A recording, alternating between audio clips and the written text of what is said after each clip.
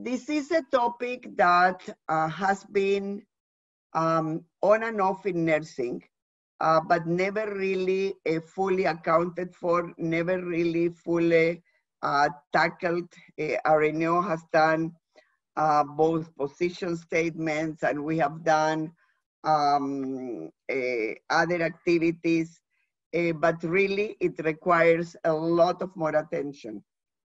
So in that context, I also want to tell you that this will be one of a series of webinars that we will do on this. And although we are starting, rightfully so, with racism and discrimination related to race and ethnicity, we will move to other forms of racism, of discrimination, because I, quite frankly, think that if RNO doesn't tackle it head on, I'm not sure who will. And we will take accountability of first tackling it inside our own profession, and then worry about how to fix all the rest of the world. Because if we are not explicitly attentive to it, we maybe practice racism and discrimination without even paying attention.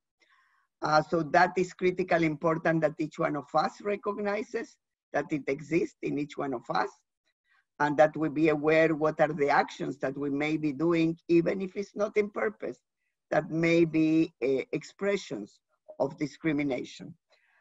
So that's very important. And so I may be from time to time, not so much to the panelists because they will express their own experiences, but to whoever that asks questions, saying, what do you think? What actions have you taken? What things have you done that may be perceived as discrimination, that you perhaps didn't even think about them? So let me start with asking each panelist to speak for 5 minutes, no more, about why are you in the panel? What is it that you want to bring to the panel? And I do want for you to use at least 2 minutes of that in an experience that you personally or your family have experienced with racism and discrimination, whether in nursing or healthcare or both. So let me start with Allison Dalby. Allison, your floor. And Susan, if you can keep the time, or I can keep the time too, that's okay. That will be great. So Allison, is 6:55 till 7. Till 7, okay. Thank you very much, Doris. So hello, everyone. My name is Allison Dalby, and I was really driven to be part of this panel and participate as similar, very much like what Doris was saying, because of what is going on right now in the States and definitely in Canada.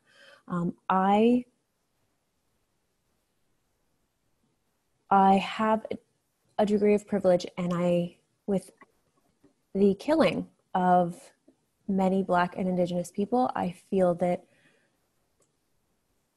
it makes my heart ache. And I got in touch with the RNAO because I feel like there's something, things need to change. And I believe that we as nurses and as our larger organization would be much stronger together.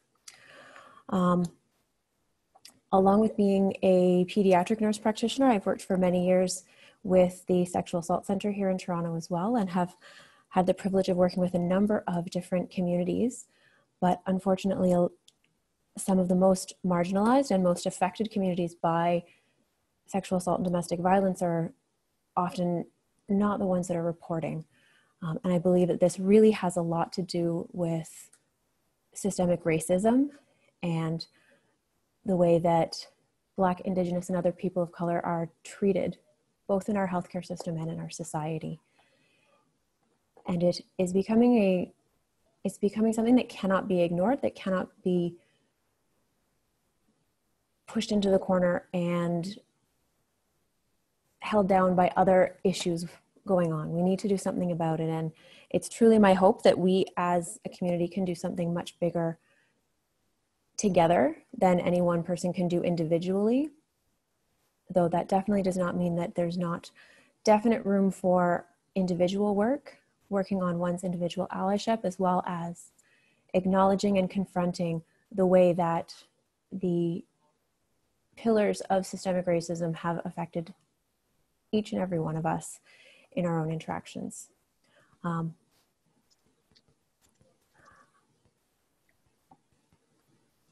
I have been very, very lucky, and I can't think of an individual, one of my own experiences of racism,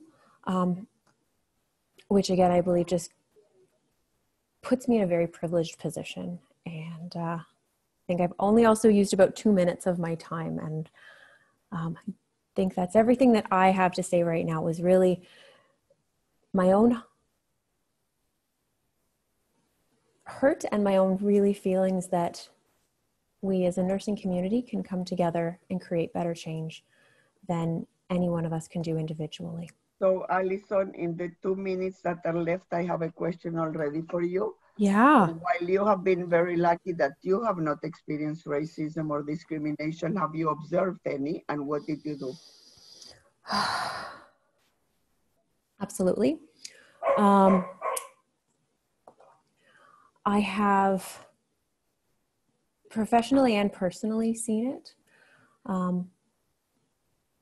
Personally in my living community, I'm living in a condo cooperative. So we have a very large discussion, and there's lots of different discussion from other members of my community about people that should or should not be in our condo community. And I try to stand up to and sort of present a more non-biased view. But it's certainly hard. It's hard to know that I'm living with that around me every day. So have you called it for what it is? Have you said to your colleagues or people in the co-op that that's racism? I haven't yet. Okay, that's your next step then. Yeah, absolutely. Right? So it's I think as we discuss this topic and as we move forward, it's very easy to say the collective needs. You live in your individual space, you all and we all have responsibility to actually stop it, right? So I leave you with that thought for now. And that will be something that we will be asking each one of us. I think it's important. Hoodo, your turn. Hello, my name is Hoodo Ibrahim. I am a nurse practitioner. I have been through the system from BSW to nurse practitioner. What driven me to participate this discussion is I consider myself, in my disclosure, a very proud Black woman. I am a mother of 5, so I raise young Black men and women. I am a nurse, so I have seen how systemic racism can easily slip through the finest cracks. So I consider myself an advocate. I also consider myself privileged. I consider myself a role model. If I don't say something, if I don't do something, if I don't speak up for those who can't speak up for themselves, no one else will. So in my opinion, it is each one of us' responsibility. It doesn't matter what, how much melanin we have in our skin. It is all of our responsibility to speak up and support those ones that are being, even if it is within your family. In terms of personal experience, I would need 350 days to talk about my personal experience, but one that can stack out. The first time, since I came to Canada, first time I actually felt that I was different was when I started my BSW bodygram. And it was the first class, and the teacher asked us to explain why we chose, like, what was the reason we chose this program. And everyone was talking about their reasons. And I said, I am using as a stepping stone to nursing, as I'm new to the country, and I would like to proceed to take more courses, but I'm not familiar with the Canadian academic system. And the reaction, that teacher, the expression of her face was priceless. It was absolutely, her reaction spoke more than a million words. And I didn't know why, but she later approached me and said to me, you know, darling, even real Canadians have difficult time getting into nursing. And I felt, so I am not real Canadian? That was the first time I really felt different. And it goes on and goes on. So in my opinion, it is like systemic racism in nursing starts in the classroom. So as you walk in, you're already being judged, and you're already being indifferent, and you're already being looked at in a different way that you never thought about yourself. So that goes on as you progress in your career. I'm not so sure how much more time I have with my time, but like I said, I can give millions of examples where it was blunted and it was out there, and I don't walk away. I always try to find out why that person is the way they are. And there are some that I lose hope of trying to change them, but I try to change the people who are around them and that support their actions or inactions. And I am delighted to say that same teacher, a few years later, I sat in the same conference table as a faculty of the same college. So that was more than satisfying to me, that I show her not only I can do it, but I can be at the same position that she is. So that is where I feel motivated, that if you put your mind into it, you can do it, and you will meet a lot of people like that in every corner. Hoodo, when the teacher said to you, you know, darling, even real Canadians, what did you answer to her? I said to her, she had a lot. You can just, I am very blunted. So I sometimes respond in a way that I didn't even think I was assertive enough. But my answer to her was, no one has my brain and I don't have anyone else's brain. So basically challenge was on. And I was not satisfied until I sat beside her as a faculty. That's fantastic. I don't know if Brigitte is in the audience, but Brigitte will relate to this to one of my mentees on the same issue of what you're told by presumptuous people that have nothing better to say, quite frankly, than stupidity. So thank you, Hoodo, and thank you for being a role model to your children and to the community. Nora, tell us your story about what happened during SARS. So Allison and Hoodo refer to, especially Hoodo, to within nursing. Nora, if you can take it a bit to what happened in healthcare, the difference that you versus your husband, if I recall, were treated. That's right. So I'm a nurse practitioner, and through an outbreak situation at a retirement home, I contracted COVID and unfortunately spread it to my family, so my husband and kids. But my husband is a person of color, minority, immigrant, and him and I, our experiences within the health system were so radically different. And it really came to light for me when I was reading the story about the PSW Leonard who in Toronto, who passed away from COVID at work. And that story hit me so hard, and reading it and thinking, oh my God, this is what the path my husband was on. And if it wasn't for me, I don't want to imagine what possibly could have happened. But one night I was feeling unwell, but my husband was getting worse with his respiratory condition. He was starting to go in some distress, labored breathing. And I was like, it was like the middle of the night. And I was like, honey, we got to go to the Emerge. Of course, I couldn't go into the Emerge, but I dropped him off.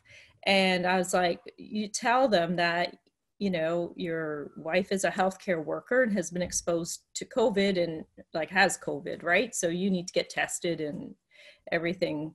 And just like the Leonard, he was diagnosed with pneumonia.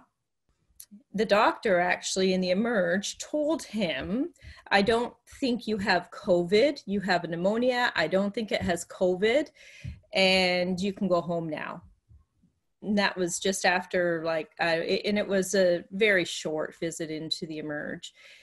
And my experience though, I had to go to the Emerge also. And my experience was very different going into the Emerge. It was a very nice treatment, lots of questions, nice room. They actually wanted me to stay overnight to monitor, to do some serial blood work and things like that. And it was just alarming, the difference, which was, it was just so black and white.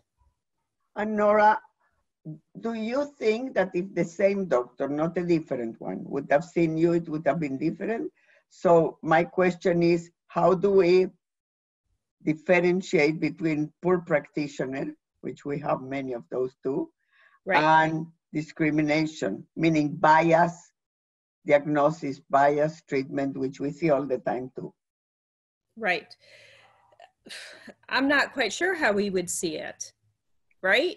Because a bad doctor can document well. So how do we actually determine this as to which is what? So, but is it just an individual bias? I went by how my husband felt. He felt dismissed. And I think he was more taken back that even though he had explained to the doctor what my work was, that we had COVID, and he said, no, I don't think that's what this is. So to me, one easy way, first of all, of ensuring that if it's poor practice doesn't happen again, and if it's discrimination doesn't happen again, is to report it to the hospital. Yeah, so I've gone to the hospital can clearly see patterns, right? Right. And we've had to do this in the past too. This has happened before. He's had to have major surgery, and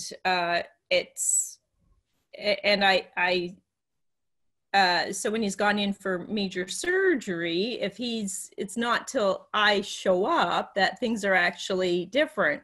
The nurse will come to the room and he'll say, oh, this is the first time I'm actually seeing anyone. They haven't helped me with anything. Or if I've talked to the doctor and I start getting phone calls every day to get the updates on how he's doing. And so we've seen this pattern before. And when I do see it, I do bring it up to the hospital. I've gone to chief of staff of a certain hospital to explain and express what I've seen. It hurts, of course, personally, but how do I also translate this to other patients and in the broader population? Yeah, yeah. So my first reaction would be that if this is in the same hospital all the time, I will put it in writing to the president and CEO of the hospital and to the chairperson of the board. Because your husband is lucky that he has you, but not every patient is. That's right. That's right. So I feel, and Hoodo, to your point about the melanin in the skin, because as you can see, I don't have much. I'm very Caucasian, and I feel it's even more important that I do speak up. And I do take that responsibility very seriously, not just, of course, for my family, but for every single patient, because I've experienced, like, passively as to what they might be experiencing. Yeah, that's the key, that we all speak up against, because if you speak up and I speak up, it's not going to be taken the same way. It might have more weight, just the same way you said. You get more phone calls as soon as you show up. So every one of us has different privilege. It's good to use them all. That's right. Thank you, and thank you, Nora. Let's move to Shirley Davis, please. Hi, nice to meet you. My experience, as I could say, talk about it for days, but as you can tell, I have a son, and he is my strength. As a nurse, as you know, I work for Carecor. Carecor is a healthcare agency, and that is by choice, because working in a facility, the racism was very difficult to handle. It mentally and emotionally tore me apart. My experiences has been one as advocate. My children are my blessing. You know, Anthony as a lawyer and anti-Black racism, and has taught me well. I have a daughter who is at Harvard, who has taught me also in regards to how to speak and how to confront these issues. From personal experience, a particular hospital, as a nurse, I called out somebody for carding, a policeman. And from that situation, I was banned from the hospital for saying, this policeman reported me to the hospital, said I was soliciting on behalf of my son. And I was banned from any facility associated with this particular hospital. And I was no due process. Nobody asked what took place. It was just, you're out, you know, and this is an ongoing practice with hospitals in regards to somebody says something, and it's usually a nurse of color. Nurses that usually work for agency are nurses of color, are usually Black nurses. And it's because of the difficulty it is securing a full-time position. You know, when we walk into hospitals, we know we're walking in and we're scrutinized, hyper scrutiny. We know everything we do. Dot your I's, cross your T's. You must do that because you are watched. And it just takes one complaint and you're gone. A lot of nurses work out of their community because they've been banned because of a mere complaint. And it's professional practice leaders that do this, you know, and when you do call out racism, you're told you're playing the race card. Nobody really analyzes the situation of what's taken place. You know, I'm seen as, I'm a bigger Black woman, you're the angry Black woman. You know, that is always the picture that's being played, the stereotypes that work into these complaints. And how do you tackle that? I mean, you can write and you can talk, but at the same time, economically, you are going to lose. You know, the reprisals, the write-ups are so emotionally draining. You know, it becomes a mental health problem. It becomes depression. I've been through it. You know, as I said, I have the strength of my children that support me and say, one day, Mom, we will do this together. You know, and this is the day. This is one of the days. You know, I could go on forever, but I'm sort of going to break. Sorry. That's fair enough. We totally understand you, Shirley. We totally understand you. Anthony, you want to add anything? Sure. So I come at this not as a healthcare professional, but of course, as is mentioned, as a human rights lawyer. And I think it's really important to be able to say that in the work that I've been able to do, seeing the ways in which systemic racism has played out in the healthcare system has certainly been heartbreaking, seeing it impact my mom, but then also there are other agency nurses who I get phone calls from because there's a network of folks who are experiencing a level of of reprisals or mistreatment and feeling like they don't have the support because of the precariousness that can exist in many times as it relates to agency nurses. And then the challenges that it creates within the nursing profession, again, not speaking as an expert on the profession, but from what I've observed over a number of years, supporting my mom and supporting other folks who've reached out just for a word of information. They're not my clients, but they know I have a legal background, so I offer some direction and some thoughts in the same way that you mentioned, perhaps providing or documenting what you've experienced in writing and sharing it with the board chair and the CEO of the hospital as a way forward. And because of the work that I've done, I've always liked to be able to situate what the individual nurses are experiencing within the context, because sometimes, as my mom was saying, you can feel like people will challenge you about what's really happening to you. Is it really racism? Are you sure they really meant that? Or maybe they treat everybody like this. And so there's a double burden that many racialized, Black, Indigenous, and racialized folks end up having to experience, where it's not just the experience of racism that they're going through, but then the burden of having to prove that what they've gone through is actually real. And so I do a lot of public writing and advocacy, and one of the things that I say as it relates to that double burden is it's what makes the Black experience suffocating, because not only do you experience the mistreatment or being singled out or being ignored or not properly treated, but then again you have to prove that that's what's happening and work through that. And so that's an ongoing challenge. But it's also important to note that it's not about the individual who's suffering that. It is widespread and systemic, and that's why I'm happy to support my mom in this conversation and support this conversation more generally with the RNAO. So as I mentioned before, this will be the first of a series of conversations that the nursing community will have. And RNAO is very pragmatic on this. So for example, I don't know if Brittany is in the call. Is Brittany on the call? Or Imagine, are you guys there? Yes, yeah. Doris, I'm here.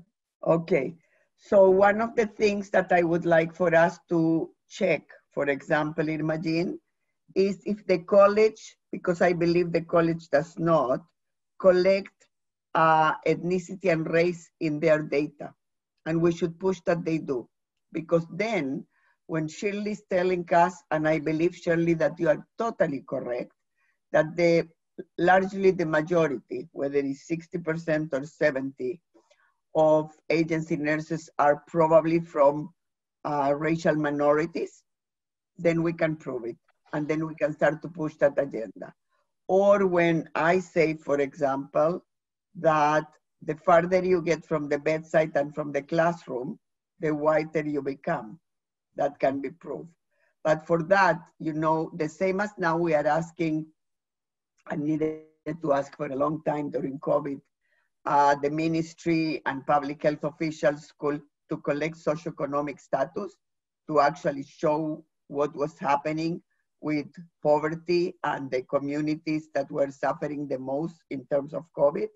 Here, we absolutely need to do the same. First, inside our own profession, and then outside of the profession. But let's clean up our house first before we expect others, in the health system broadly. So that will be an important piece to check.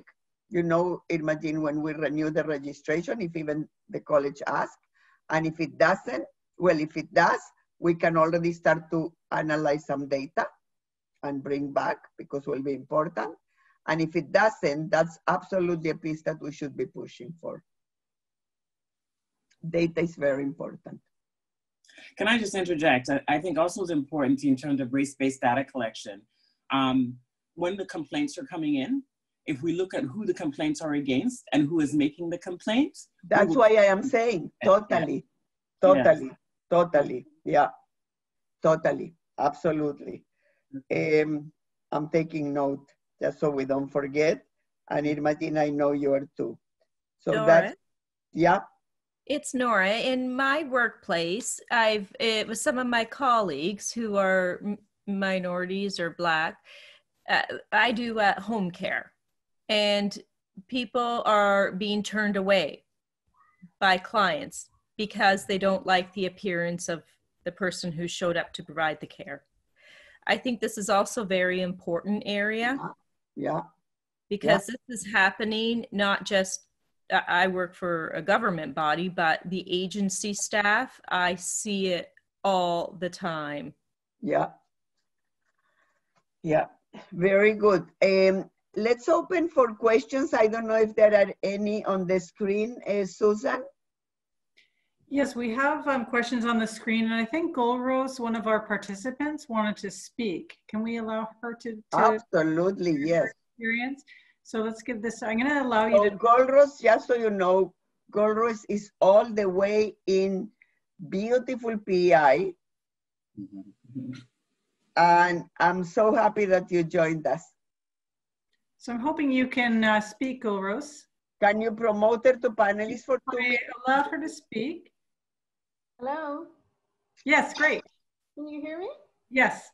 Can you put her as a speaker, please? I'll try. In the time being, go ahead, Golrose. Well, thank you so much for allowing me to speak. And hello, Doris, Imogen, and everyone else on the panel. Thank you for your insights, your respectful conversation, which I truly appreciate. I'm part of BPOC. You're breaking out. You know what happened? I promoted her to panelist and we lost her. Let's see.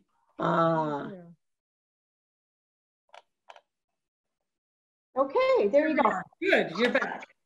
Hello. Hi. Oh, we can see you too. That's great. Okay, so we've lost people, but thank you. I really appreciate it. I did join the virtual AGM as much as I could. Fantastic job, by the way. That's good, huh? As you can see, I'm a woman of color. I'm a registered nurse. And one of the things, you know, when Allison, you were talking about having some concrete action, what I would like to suggest to Doris, and I wrote this down, which I think it's important. It can RNAO perhaps consider this suggestion. Wherever I go, people ask me, where are you from? I don't ask people where they're from. And darling, they ask me too. But so Shirley and because I have an accent. You can relate. Shirley and Anthony can relate. And Hoodo can relate. Where are you from? And so the way I answer is I tell them where I work, right? I'm from this place. And then they say, but no, really, where are you from, right?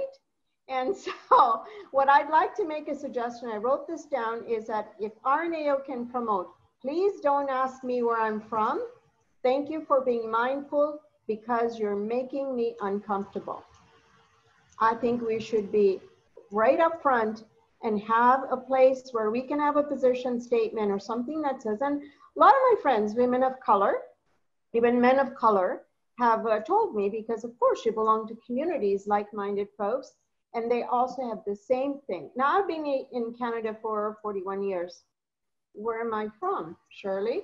Where am I from, Anthony? Like, I keep getting that all the time, and it really irks me and makes me really mad. And I think I should not stop being mad because it really affects our children, it affects us. The other thing that happened is that I really want to talk about, and I think Nora, you know, when you present yourself, and unfortunately, I'm sorry that your husband was not treated respectfully, is when I got hospitalized, I almost had to say I'm Dr. Jawani. And I almost had to say that I am an educator working in this particular university to get the kind of respect.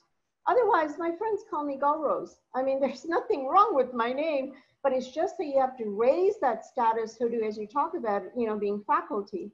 And then the last thing I want to say, because I don't want to take up too much time, is that I think as nurse leaders, because I'm in a leadership position, I think nurse leaders, all of us are leaders, but as nurse leaders, I think we can make changes in policy. And RNAO advocates that a lot. So for example, I was appointed as one of 12 members on the Poverty Reduction Advisory Council for Prince Edward Island, where we were tasked to get the voices of folks living in poverty and everyone else and evidence, and help create a poverty reduction action plan for PEI, where the government subsequently then committed $68 million for the action plan. So, but in that, my point is not that. My point is that when I came to Prince Edward Island, people used to say, it's not about where you're from. I get that a lot. And we have predominantly white population on the island, as you know. Somebody said to me 3 days after I was at one of the large nursing advisory panel, and someone said, oh, she's CFA. And I said, oh, what is CFA? Come from away. That's what we're called, come from away. So I said, oh, that's interesting. And then somebody else piped up and said, no, she's not CFA. She is IBC. And I said, what the heck is IBC? Islander by choice. I'm like, what? So part of making a difference in policy. So when I was on this advisory council, I said that we should refer in the plan, everyone is being islanders, because the Newcomers Association spoke to us vividly that they don't like being called CFA or IBC, but it's a tradition here on Prince Edward Island that unless you have been here for generations, you are an islander, the rest of us are not. However, in the action plan, so the minister agreed with me. She happened to be, I connected with her, I spoke to her about this, and she heard me and she said, you know, we'll put a little asterisk that said this plan belongs to islanders, and the islanders were classified as all of the people who live on Prince Edward Island. Because after I got called that more than once, I said, you know what? I'm sending 40% of my income tax dollars to British Columbia because I lived there and they loved me. I'm sending 30% to Ontario, and I'm going to keep whatever is left over for Prince Edward Island, because really, clearly, I'm not an islander. And so I think in policy, we can make a difference as well. And it takes, as all of you know, lots of bravery and courage. And also risking that we will get alienated. So that's all I have. Thank you. Thank you. Thank you. I do want to ask the student, I hope that Mona is a student, because what you are expressing here is something we often hear. Sometimes it's difficult for students to respond to professor, faculty, because of the unknown potential response that faculty advisor might inflict and the potential impact for graduation. I don't know if Mona is willing to expand a bit on that. I'm not a student, but have been a student. Okay. And I know the feeling of being a student when professors say certain things, you don't know what's going to happen with your marks. You don't, there's so many issues come to your mind that you say, look, I'll grin and bear it and I'll get through this, because I have to get through this. And it makes it very challenging because they just don't feel they've got the voice. And sometimes knowing to whom do you go in that faculty when you're a student? Where do you turn? There aren't many people, you don't know whom to turn to. Yeah. And so it puts the student in a bind. It makes it very challenging. And I remember I got my RN in England. And when I came just 1 second, Mona. Susan, can you de-promote Gulros and put Mona so we can see her? Because we cannot see her and she's talking and it's interesting too. Is that doable? I'll try, yeah. Thank you. Mona, I just wondered while we're doing that, you do have another question about how the data that we're looking at being collected would be used, and your concern about stigma being attached to that data. And I just don't want us to miss that question. So once you're finished with this, maybe we can address your question. Well, when I first arrived in Canada, I was told I can apply for public health nursing, and I was given a test, and the result of that test said I wouldn't graduate from higher education. But I recall what my parent had said to me when I was growing up, and they said only God can make that decision. So I was going to forge ahead, and I attended a different university, graduated with honors, and I came back And I said to the people at the university, I said, here, I graduated. And I said, that test was invalid. But you see, how many young people would do that? Mm-hmm. You know, how many? Sometimes it's very challenging. And in terms of the data, I have heard situations where people refer to Dane and Finch because of some data that was collected. Negative situations. I've seen situations when I worked in British Columbia with First Nations children. When certain data is collected, it puts a focus on that situation, but it's like it's a target. So it's like a double-edged sword. And so I often say, I want to read first what the data is going to be. I want to understand who will be collecting the data.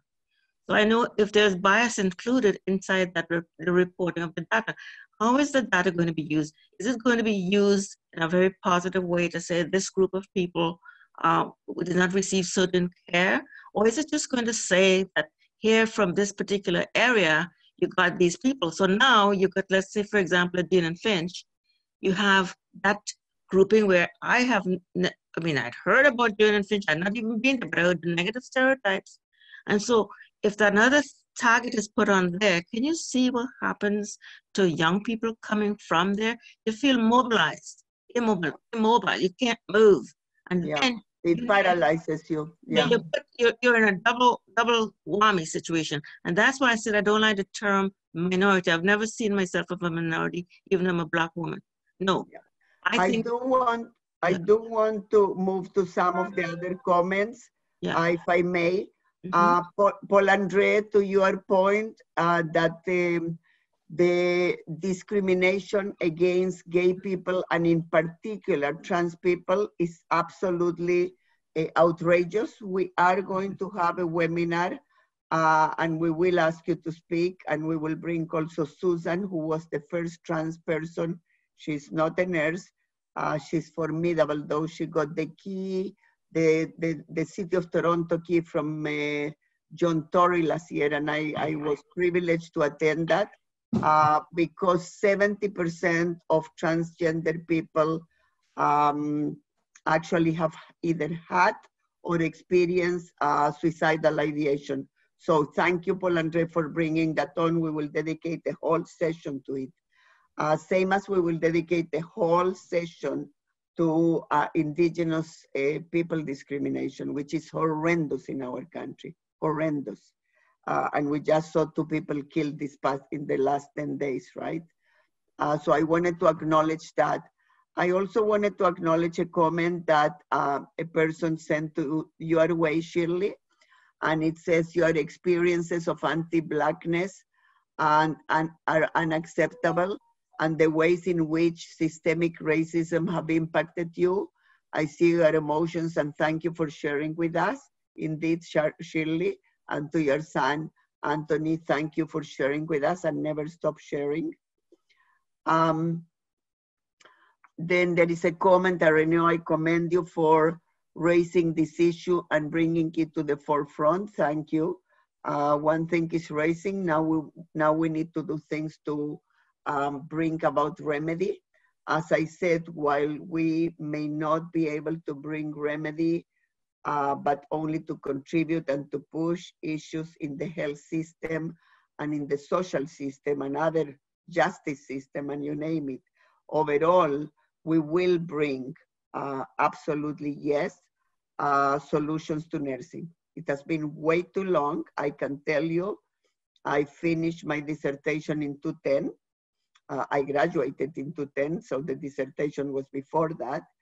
And I remember vividly, a nurse speaking with me, my dissertation, it doesn't matter, the topic was about the social construction of caring and had little to do with anything to do with racism, ethnicity, discrimination, was following people, nurses, all nurses, and it was interviewing them. And I remember it was a participatory ethnography.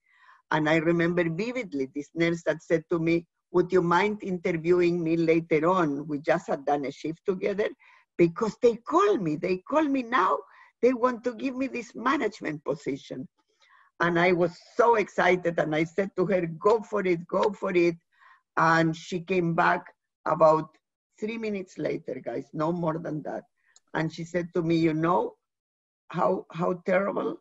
In the phone, she said to me, come, you meet all the criteria. And when she saw me, she said to me, oh, the position is already gone. So this happened, and this is real. And I know, and Angela, you also will be in a panel in the future. Angela, our immediate past president, can tell you of situations that are real.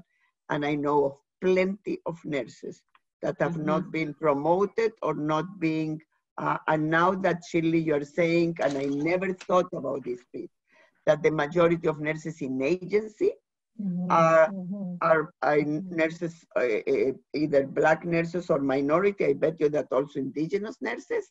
We absolutely need to look at this, and the first way to look at this is data. Data, data, data, and if the college doesn't collect that data, we will push for it. So you do have the commitment of RNO, so don't thank us. We need to leave marks together, and we will do that. That doesn't, though, leave us, doesn't excuse us from not taking action when we see it, and we need to call it for what it is. Okay, it's our responsibility, both to one another when we see it, in the language we use, in the actions we do or don't do, and to make people reflect, did you think about why, right? So that people start to change their behaviors. You know, sometimes we don't do this. So sometimes we don't do, I believe that most of the time, at least the people I know closely, don't do this in purpose, right? It's just so ingrained in people. But we in purpose need to do well. That's the issue, right? So while we may not be acting things in purpose the way we do, in purpose, we need to remedy that. Doris, I just promoted Chantel to panelist because she had some questions. Fantastic. I see other comments. As a young and Black registered nurse, why don't we learn in nursing schools how to treat patients with different skin colors? The Jarvis textbook is full of Caucasian examples. Good for you to say that. So when I see my own Black people, it's hard for me to provide care to them. Good for you. This is another piece, Imagine, from a policy perspective that we definitely can take on. We definitely can speak with schools. We can speak with publishers. We can do letters about that. We can start to influence that. Thank you for bringing that. It had not occurred to me, that one either, so thank you. I have been asked where I am from. Yeah. Oh, that's Angela. Well, Angela, I'm asked all the time because of my accent. Worse even when people say, I don't understand her. And really, if they made a bit of more of an effort, they would understand me. But I think we all need to stand up and answer what Golrose said. I am from Toronto. You know what I mean? From Toronto. Earlier, it was mentioned. Oh, sorry, we have Chantel, and then Emma is also wanting to talk. So I know, I'm just reading the comments that people put some time ago. Earlier, it was mentioned that people of color were being turned away from the consumer during healthcare visits. How have those situations been handled thus far? I think the word consumer probably was a mistake. Were they denied care, or did people feel compelled to care for them? I'm not sure I understand. Steve, you may want to rewrite that question. Aldina, the nursing school curriculum needs to change, no doubt, absolutely.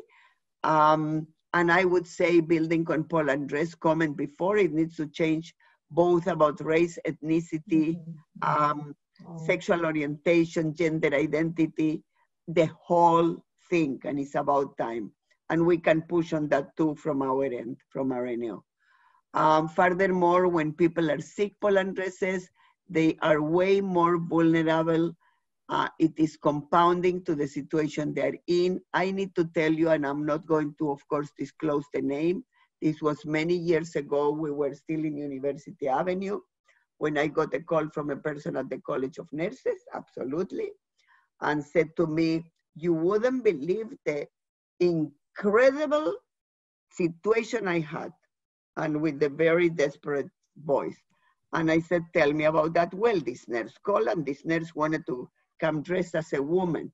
And I said, and? Well, it's not a woman, it's a man.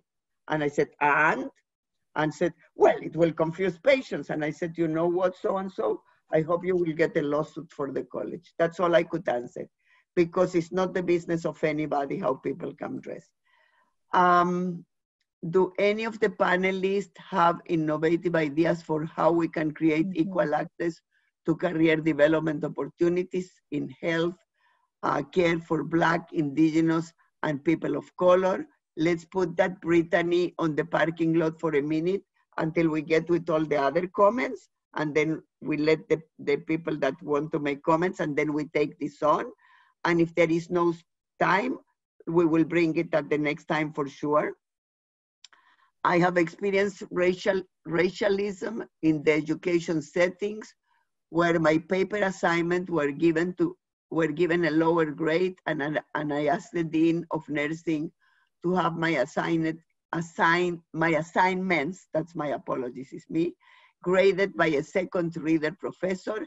Hence, I say to people, I am a citizen of the world when people ask me from where I am. We are on the same page, Angela. I also say that.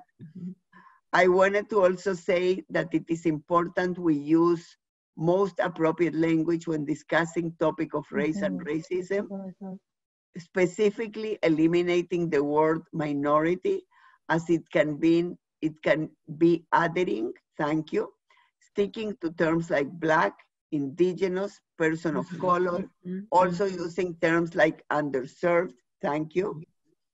Individuals, communities, groups, rather than marginalized, especially if you are talking about the experiences of others. Lastly, this is very good, Ria. Lastly, it's essential to call whiteness for what it is, rather than using the word Caucasian. You notice that I said the farther we get from the bedside or from the school side, the whiter we become. Exactly, that is very true. I didn't know though is the right term. I said it because that's what I believe. We can use sentences such as a white person, as a white person, I have privilege, yeah? Thank you very much. I can see real pearls here. This is a critical point, not only who is collecting, but how data is interpreted. Well, I would say we need to look before we ask on how we need to ask the data to be collected. So we will do homework with you guys, especially those of you that have expertise. Chantal, I will leave to ask the question herself. And then Michelle Parent, would Reneo, Irmagine and her team create a BPG on anti-racism and discrimination? So that's not Irmagine, that's Megan.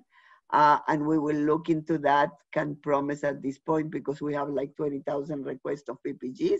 And we do have the diversity BPG that... We do, but I would suggest it's different. But yeah, we do have a position statement, but we're not saying no. Let us think about that because of all the other ones that are going already. Like for myself, I do speak French and people think I always come from Quebec, but I am a pure Francophone of Ontario. Okay, and then Anonymous, I think we read this. No, how do we go about mobilizing our leadership? I am sorry, I have real problems with the word leadership. You need to know that. For me, all nurses are leaders. I think the person is referring to executive nurses. That's different than leadership. Every single nurse in direct practice, whether NP or CNS or RN or RPN for that matter, or whoever that does clinical practice, better be leaders in our respective places of work to take action against anti-Black racism. Much like Shirley, I have had a long road with my upper middle management. I believe you 100% based on what I have seen, as well as the union with many horrific experiences of racism. I'm so sorry. From microaggressions to blatant open racism, although I see the value in a dialogue about this, but is anyone else tired of talking and ready for action? Yes, we are. I have written a letter, I'm assuming, to the CEO of my corporation, and have received a generic response from our human rights and inclusion specialists basically saying nothing at all. How do we go about it? Yeah. I totally believe that, oh my gosh, there are a few others. Okay, I think I read the next one. Also, many nursing experience discrimination, yes. Then I was talking about patients refusing care from colored people. Yes, I've seen it and I've answered to those nurses when I was a manager. I have seen also nurses saying they don't want to take care of Black patients, by the way. That was in the US, and that didn't get a very positive answer from me. Racism is a learned behavior, yes. If you see young children playing, they don't discriminate, 100%, Angela. And I think Hoodo was also alluding to that. It is their parents who teach them about differences in people, 100%. Paul Andre, we have trans nurses. We spoke about that. Yes, we will ask them to present. Happy to do that, Paul Andre. I will be talking with you about that. Racism course should be part of nursing programs, 100%. So I think Chantal, you wanted to have Chantal, Susan, or you can promote her, Chantal. Yeah, ready to go. Hi, so thank you so much for having me ask some questions on the panel. So my name's Chantal. I'm a nurse practitioner in downtown Toronto in primary care. I'm also Black. I started similar to Hoodo's story as an RPN in Brampton, and for the last 10 years I've been a nurse. I just want to say hi to Allison. We are from the same graduating class, so hi, it's great seeing your face again. Hi, Chantal. Hi. First of all, thank you so much for taking the time to create this panel as a nurse practitioner and as a member of the Registered Nurses Association of Ontario since I was a student. I really appreciate us now having the safe space and the language associated with putting this to words and actually saying it out loud without it being awkward or uncomfortable. So I really appreciate that. I have a few questions, but just as a few comments moving forward. I'm not sure how we would go about this, but I'm learning as the weeks are going on with these recent events, it's important to elevate Black voices. So again, I appreciate the comments coming around from everybody about their experiences of other forms of discrimination and things like that, and I'm not dismissing it or diminishing it in any way. I think it's really important if we have focused race-based conversations that they stay focused on race-based so that we can have focused race-based solutions, right? And we don't get lost in the minutia of having conversations about other issues, which again, I'm not diminishing them in any way, but it's important that we actually, sorry, my dog is here, to actually engage in these conversations. So, can I ask you a question? Of course. I do want to clarify two things, simply because I want to know your thoughts on that. When you say focus on race-based, you mean not to touch in other types of discrimination, or do you mean something else? So when I'm talking about anti-Black racism, I'm just saying that it's great if we focus on anti-Black racism. I'm not saying that we shouldn't focus on LGBTQ and trans. I'm not saying that we shouldn't focus on Indigenous racism. I'm not saying that we shouldn't focus on migrant issues and other things that people are going through, because all of that is real and it's true and it's actually happening. I'm just saying that when we have our conversations, it's strategic for us to focus on the specific issue at hand, and then we can all work on it together. And it's kind of like, you know, it's kind of like care planning, right? Like you focus on a specific system and then we work together to get solutions. So again, I'm not just diminishing, I'm just saying that if this conversation is about anti-Black racism, it's important that we stay focused so that we can come to solutions together. So I totally agree with you. I still have a question. Of course. Sorry, I'm taking notes because what you're saying are pearls of wisdom. So would you see a problem if we were doing 2 sessions on anti-Black racism, Chantal, and then 2 sessions on Indigenous racism, and 2 sessions in LGBT racism? Why I'm saying it, is because if we were ever to venture into a BPG on the topic later on, although one is being done now in LGBT as we speak, perhaps there are aspects that are common and then some that are very particular. Yeah. Right? So let's keep it here to think, not that we should go that way, but let me tell you about also very specifics. And I don't know if you attended the AGM, did you? I wasn't able to, no, sorry. Don't worry and don't apologize, I'm asking. Did the rest of you attend the AGM?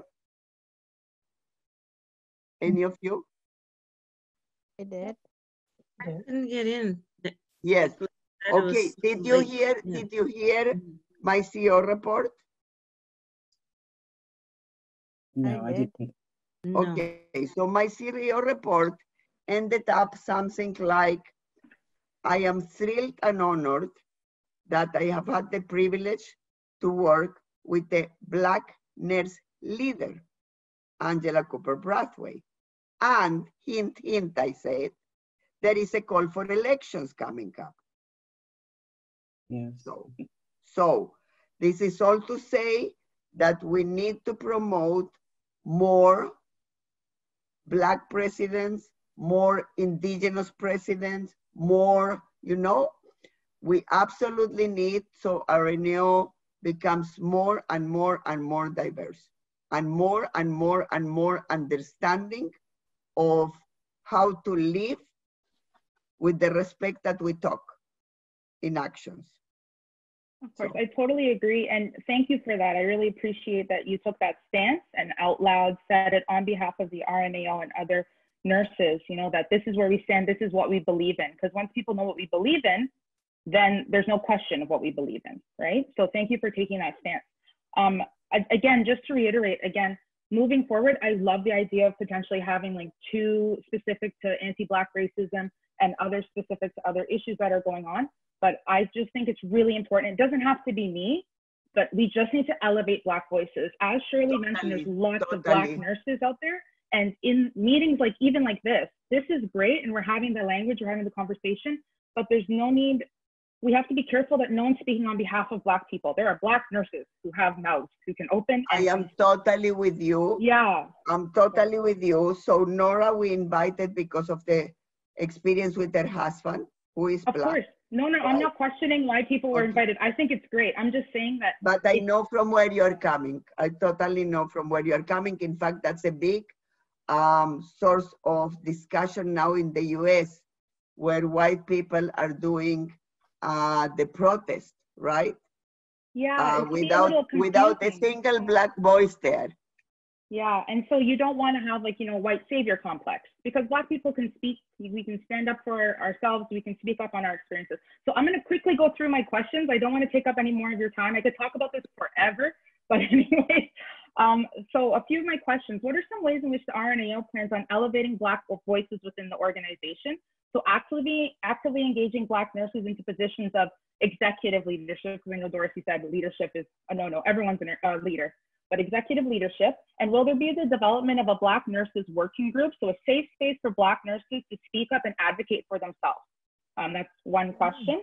Another question is, will the RNAO place some emphasis on the different forms of systemic racism, such as microaggressions or speaking articulately as a BIPOC in the education system, and informing our fellow nurses of the issues related to racism? So what I'm learning is having conversations with my fellow nursing and healthcare and anyone part of our IHPs is that when we say things like, you know, I'm white and I've experienced racism, that conversation, that language, we have to be very careful, because a lot of the time, a lot of people believe or realize, or whatever you want to say, Black racism is actually deep rooted in systemic white supremacy. So you can't really be white and say I had a racist experience, you know? It's kind of like I experienced prejudice, but when you saw my face, you weren't scared, right? Sorry, I'm getting a little shaky. It wasn't the fact, there wasn't, if sometimes you're in situations and you're white and you're the odd person out and you felt uncomfortable, being seen as different, that's not racism. That's not systemic racism or ways in which Black people are put down, seen as less than, and killed, right? So we have to be very explicit and careful about that language. And I think it's a conversation that we can have with one another, because I don't blame my white colleagues or BIPOC colleagues of not having those conversations. I think it's just, we can't shut people down and be like, you're wrong, and then moving on.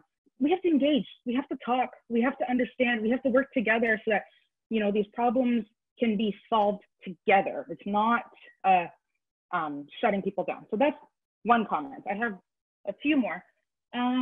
So giving students the language and the responses, so maybe like a toolkit development or ways in which they can safely respond to racist language in academia and in the workplace.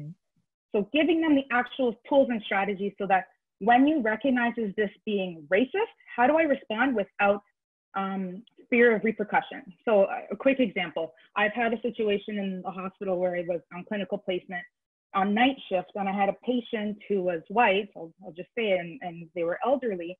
And again, I understand you want to provide them care, but the patient said to me to my face, "Oh, they let your kind work here now."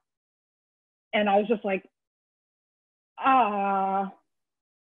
let me provide you care, because we're nurses, right? We care. You can't, I can't, there's nothing you can really do. I was stunned. I told my instructor, who was a white person, who was just like, well, give them their meds. Like, I don't know, you know, like you just have to work through it. So what are some strategies? What are some specific ways? And it's not us just saying a statement of, we will do all we can to be actively anti-racist. Great. What is that? I feel like in the last 3 weeks have been really empowered to say how. Ask our organizations how, whether it be RNAO, NPAO, CNO, I don't care, but how? How are we, the government of Ontario, how? I need the words, I need the actual, for me, I love concepts, but it needs to be operationalized. Otherwise it means nothing, like someone said in the comments. So a toolkit might be great for students and for nurses and for Black people who are in healthcare, so that you actually can pull from the toolkit and be like, I also have my organization RNAO backing me up on this, that this is wrong.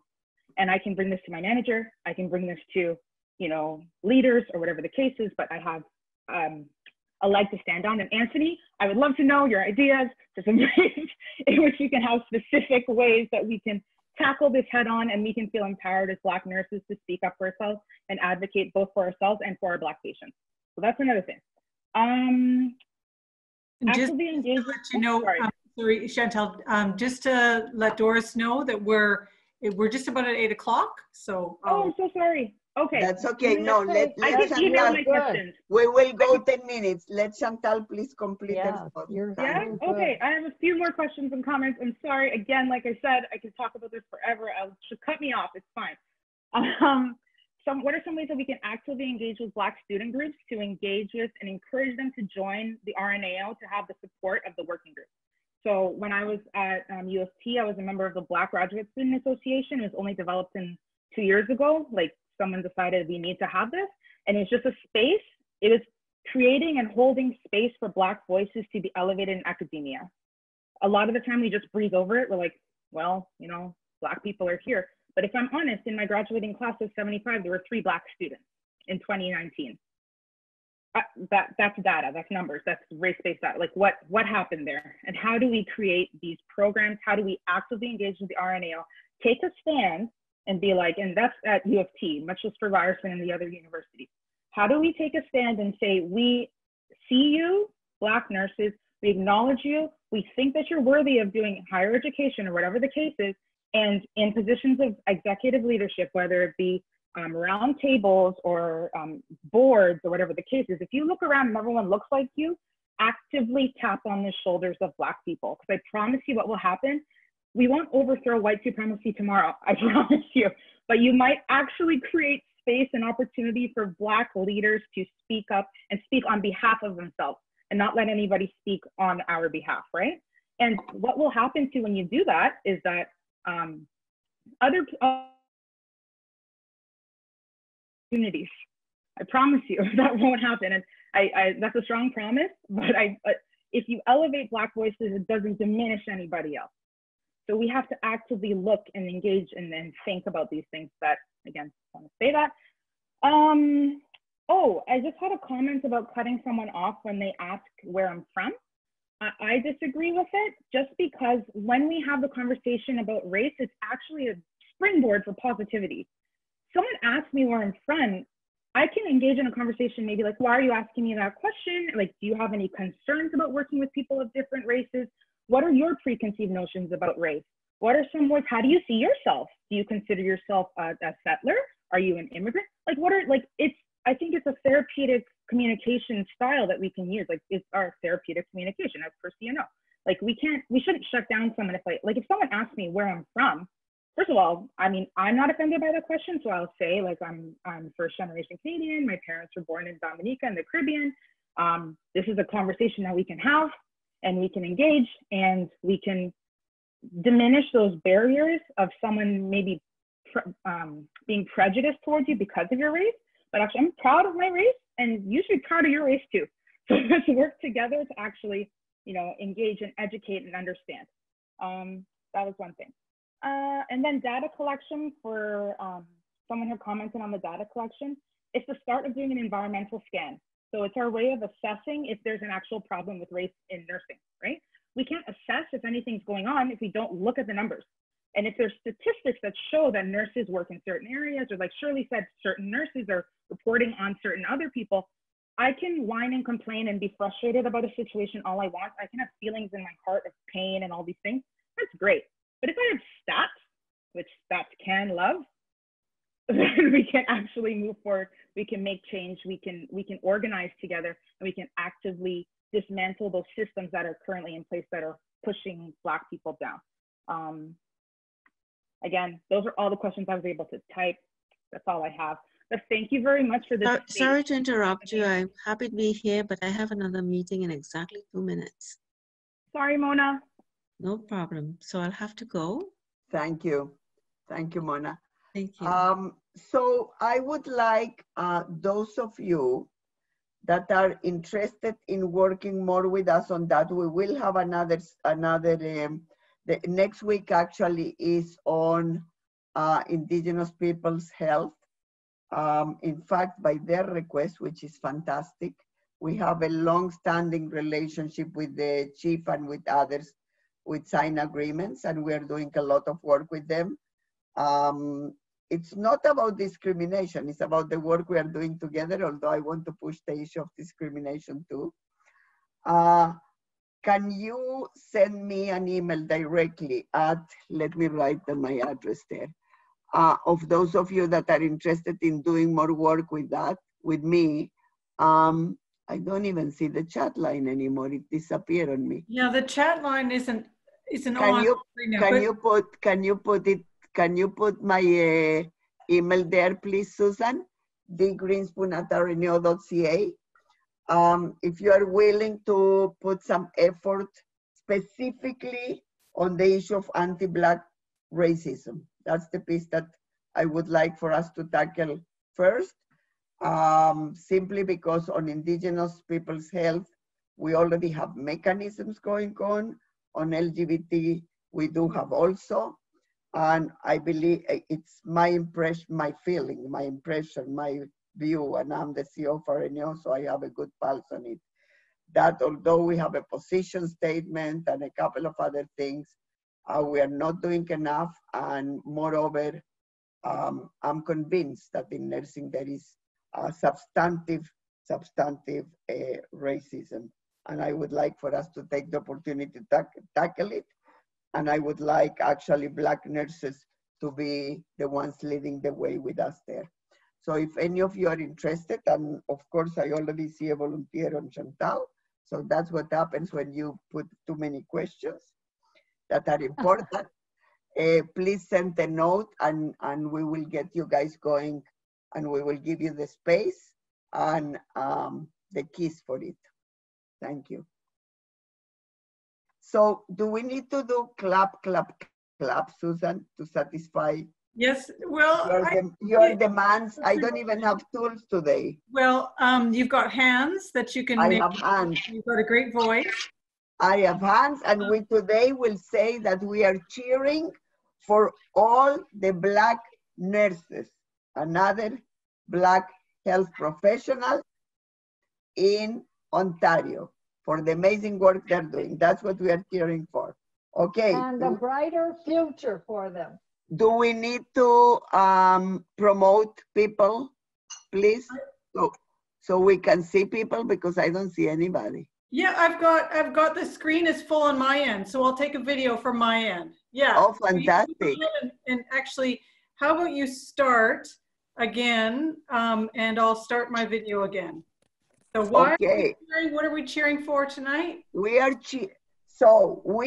cheering for our Black sisters and brothers in nursing and all the other professions for the amazing work that you are doing and for the leadership that you are providing, and because we want more of your leadership.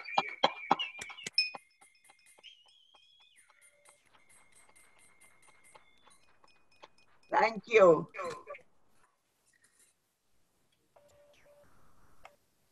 Thank you, guys. And next week is at 6:45. And then the following week, we will reconvene, same topic, going more in depth. We will review the suggestions, the questions, the answers, and we will create together an agenda. And you will be part of it, of creating the agenda. Thank you. Thank you. Thank you to the panel. Thanks, Thank you all. To everybody, Bye. thank you very much.